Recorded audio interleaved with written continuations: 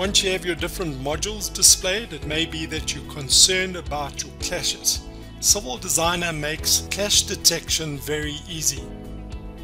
This can be achieved by selecting your Stormwater module, going to Auxiliary Services and selecting Clashes.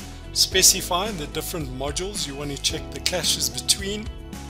Specify which settings you want to use for your CAD information and then select Check.